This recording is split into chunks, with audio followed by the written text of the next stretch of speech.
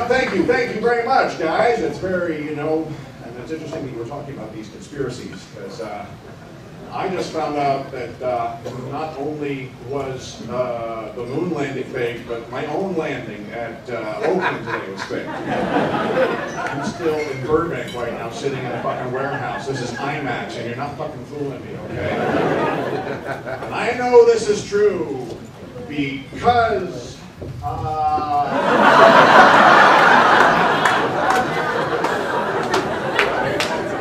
I don't think with my brain.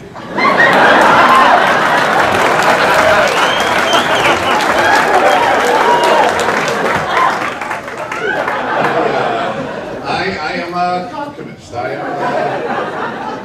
If I start using my brain, I'll get so fucking depressed I'll blow my own brains out. I have to be thinking with my penis to get through this storm of shit we call life.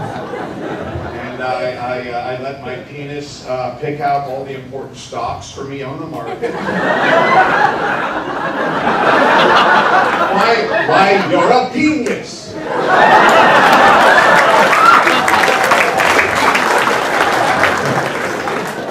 Blood's gotta go somewhere. Like I said, it's really important to take good care of yourself and to really distribute things around, because you gotta be fair. You gotta be fair, otherwise, anyone else want to negotiate the battle between my brain and my penis?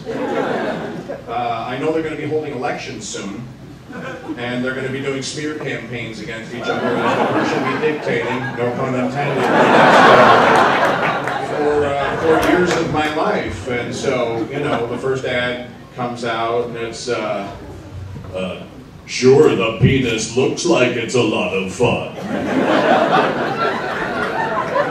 Do you want your penis defending you in court?